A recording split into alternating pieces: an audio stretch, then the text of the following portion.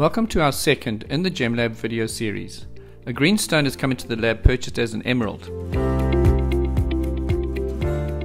First step is to check the refractive index.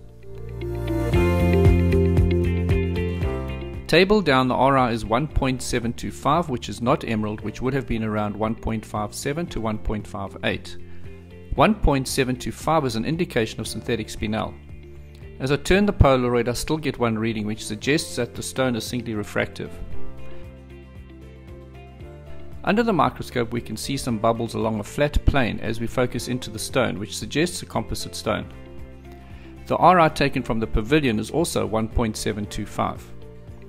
Under shortwave ultraviolet we get a chalky blue and green fluorescence, which is characteristic of synthetic spinel.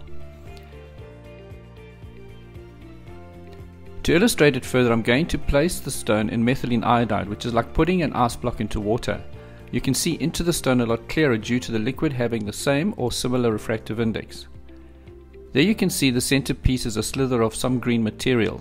Out of the liquid, this gives the illusion that the whole stone is green.